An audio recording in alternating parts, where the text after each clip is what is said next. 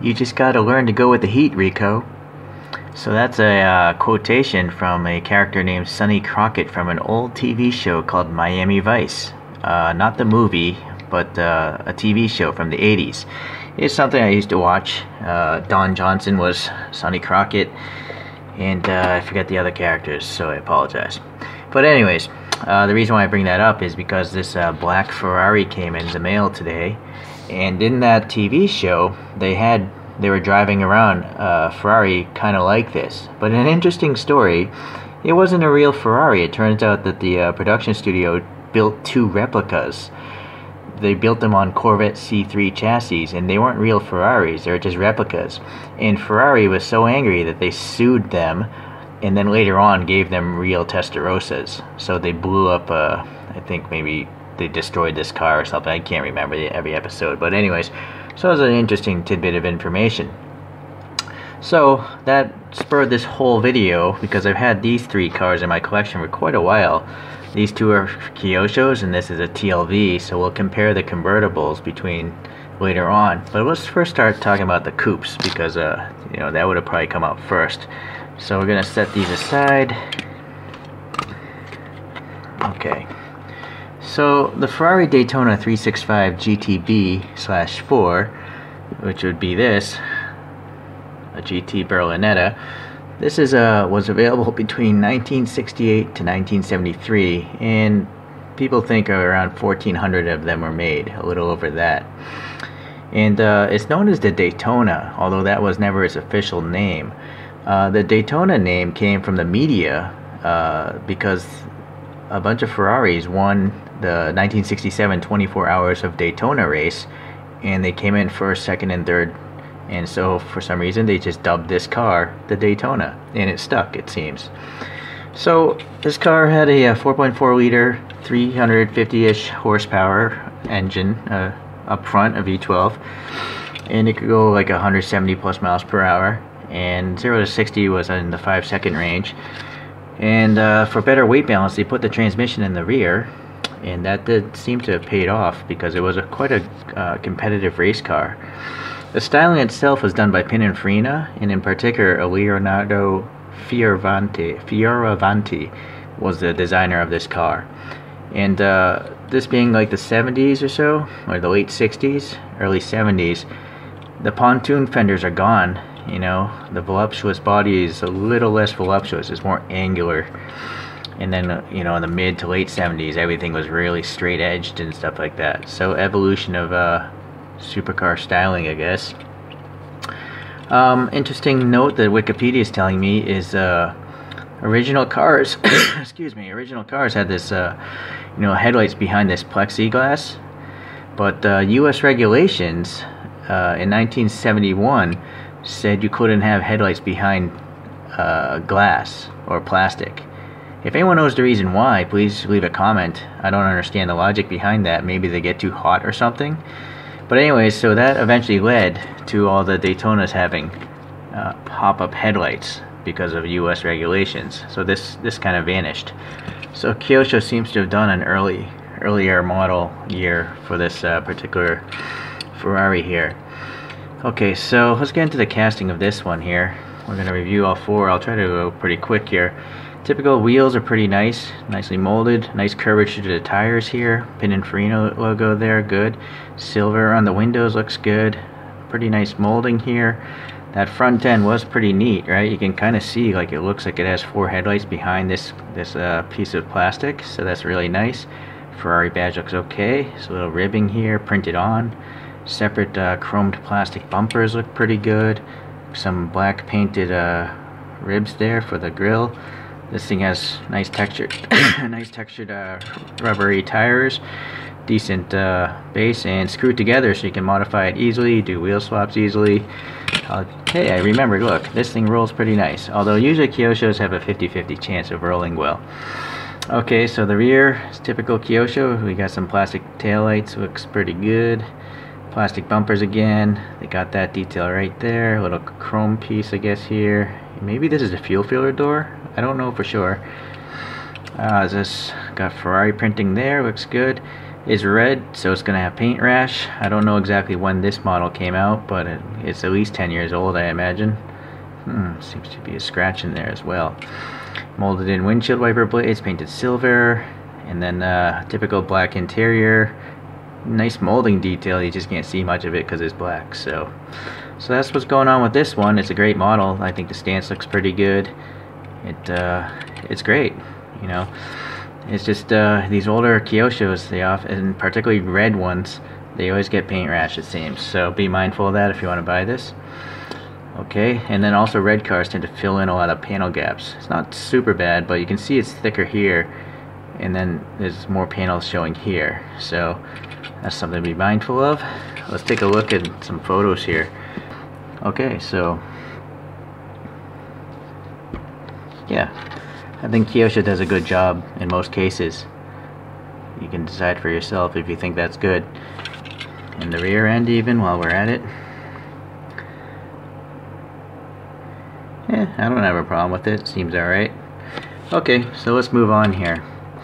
So the next one we're going to go into is the competition version. So I'll talk a little bit about this. There were some privateer racers, but the official cars developed by or sold by Ferrari, they only made 15 of them. They only made 5 of them in each of 3 years. So 1970 they made 5, 1972 they made 5, and 1973 they made 5. So very few of these competition cars were officially manufactured by Ferrari. But it was a really successful car.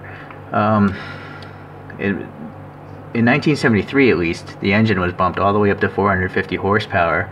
They lightened the load because panels were replaced with aluminum fiberglass, and the windows were all plexiglass, being a race car. So in 1971, some privateers, they came in 5th overall at the 24-hour of Le Mans.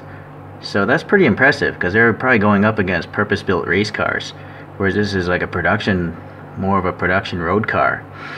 And then in 1972, it won Le Mans again, but all the GT class wins. Sorry, I don't think it won outright, but in the GT class, it took the first 5 places.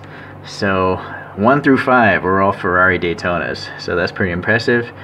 And then also it won the GT class in 1973 and 1974. So this is all 24 hours of Le Mans. And then 1979, 5 years after production ended, one of these cars won its class, and also 2nd overall at the 24 hours of Daytona. So, I mean, that's an out-of-production car, and it came in 2nd overall, so in a 24-hour race, so that's pretty impressive. And then one other last bit of info I found, in the Cannonball Run of 1971, Dan Gurney and I forget the other guy, but they raced across America from New York to LA in a little under 36 hours, and they average over 80 miles per hour. So that's pretty fast. I've driven across America a few times, never in that short amount of time. I'm thinking more like 60 hours, 50, 60 hours it can be done, not 35 if you want to keep your license.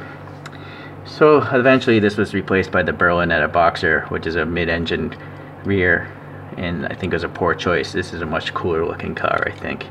Okay, so that's all the stats I got on these things. Let's look at this model here. So obviously it's white. Now the wheels are gold, and I think they're different.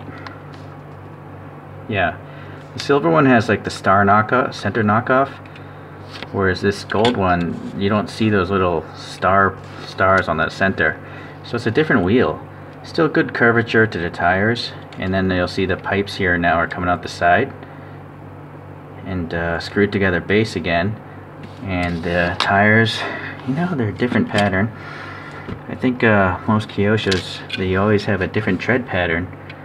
What's weird is this competition car has thinner tires than the road car. That makes no sense. I don't understand the logic behind that. That can't be accurate. Well, anyways, going to the front here. Now we have the 4 plastic headlights behind this plastic aerodynamic cover, so that looks pretty good. The grill's a little bit different. It's a much finer texture. Seems to be a plastic insert. Over here, again, I think this is different plastic insert. And what's weird on this one is the side blinkers are painted. whereas that original one, they're actually plastic. Okay, so no bumpers being a competition car. And 2 holes there. I don't know. Maybe brake ducts? Not sure what those are.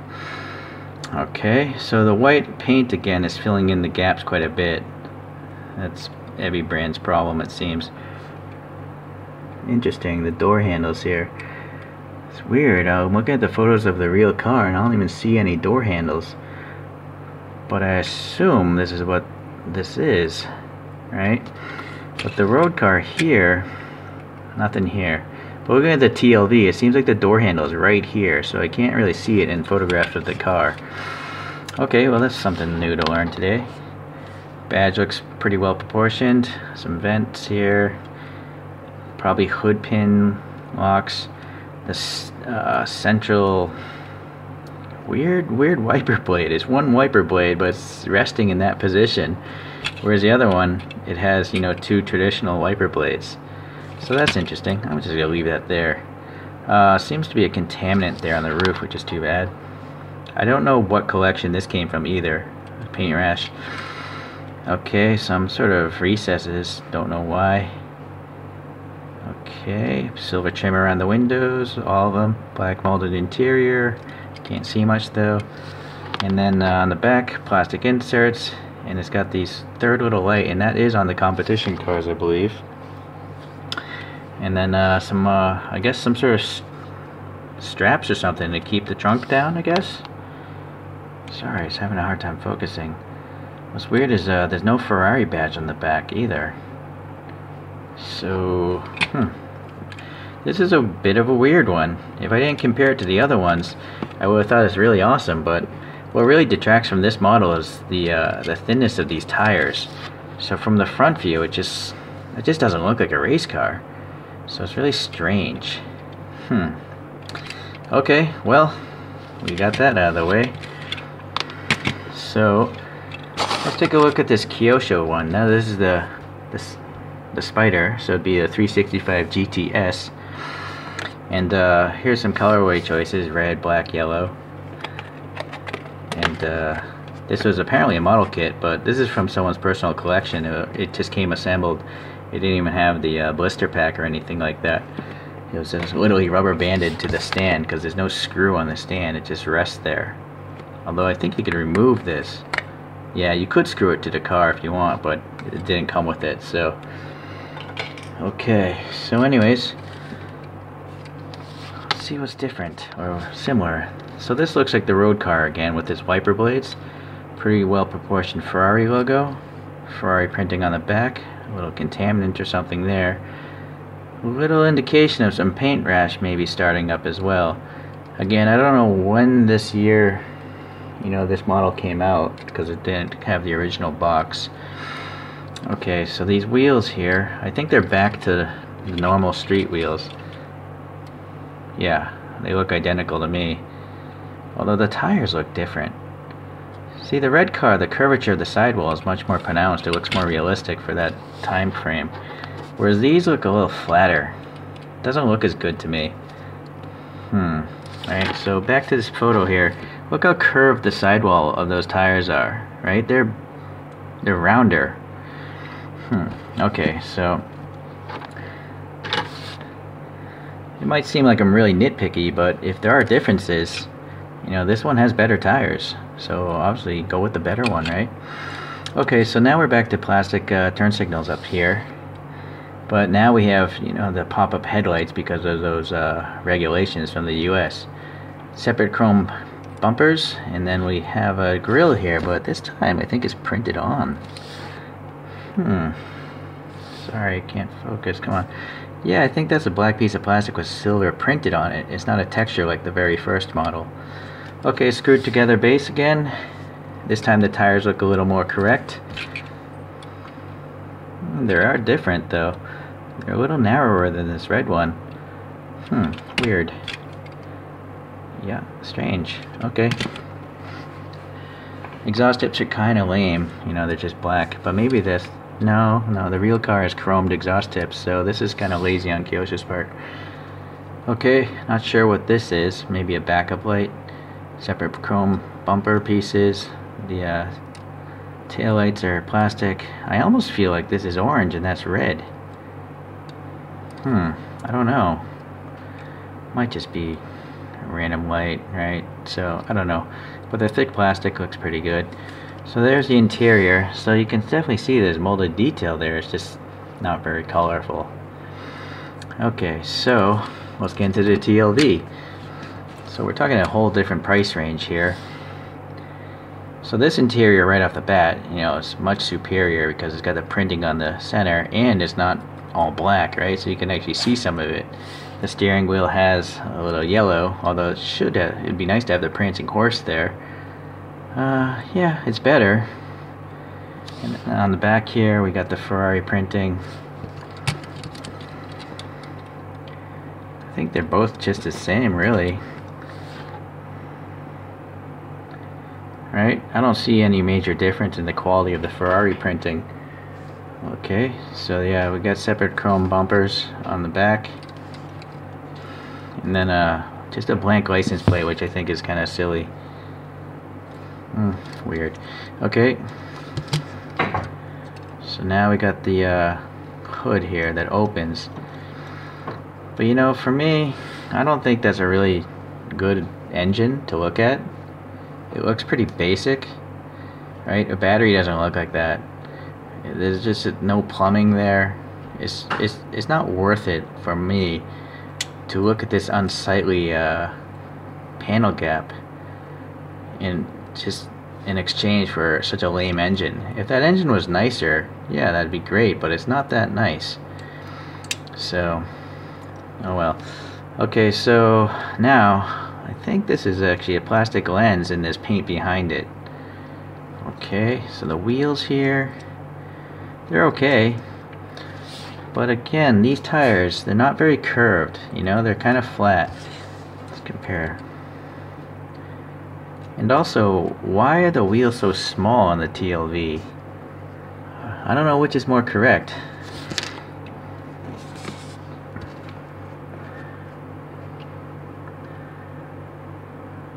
Should the bigger... I almost feel like the Kyoshos wheels are more realistic. Looking at the photo of that real car, right? The TLV wheels are super small. They look like they're 14-inch wheels or something. I don't actually know how big the wheels are on this car in real life, but to me it looks like the Kyosho is more accurate. Okay.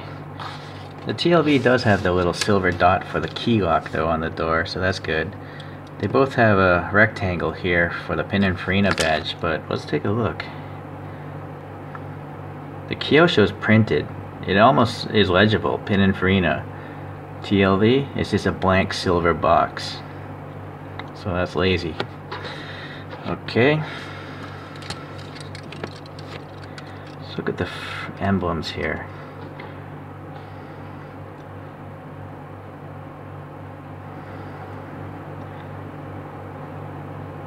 That's the TLV logo. The horse is a little bit big.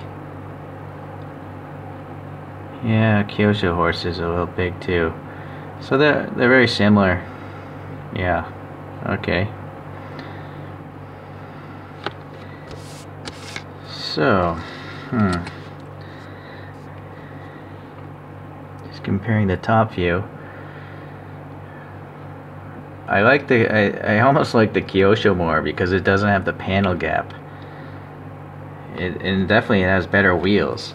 The only thing going in favor of the TLV is the fact that it has a colorful interior. Right? Not even sure if it's better detailed in this molding. It just has color. That's the difference. What's weird is the interiors are different. If you look at the steering wheel of the Kyosho on the black left side, it's a bigger steering wheel than the TLV. And then the center console is a little different. This brake is right here in the middle. This one's over to the driver a little bit more. So interesting. I didn't look up images of the interior of this car, but there's significant differences. So it's interesting. Okay. The TLV definitely has better taillights though, I think. This is definitely orange and that's red, whereas these are both red.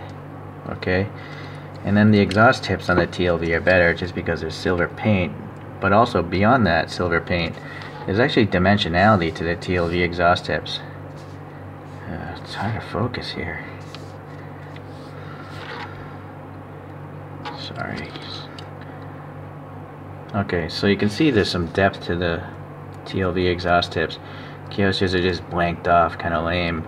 Remind me of Aoshima's. Okay, so there's definitely good and bad to each model. The big difference again is this model is really expensive. Look up the price of one of these on eBay. Look up the price of one of these on eBay.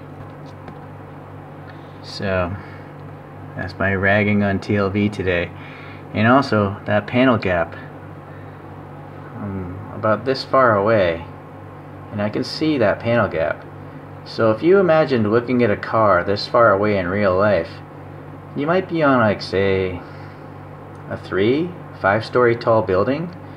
Would you see the panel gap on a car 5 stories away from you? I don't think you would. Those Kyoshos, the hood panel gap, they look okay. They're not even almost there. They're not even there.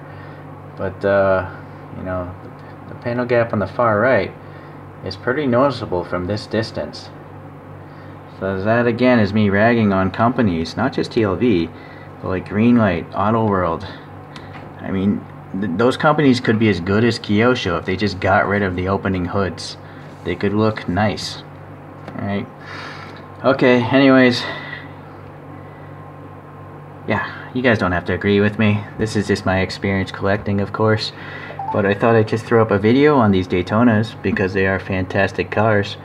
So I'll just leave you with another quotation from Sonny Crockett of Miami Vice. You've got to know the rules before you can break them.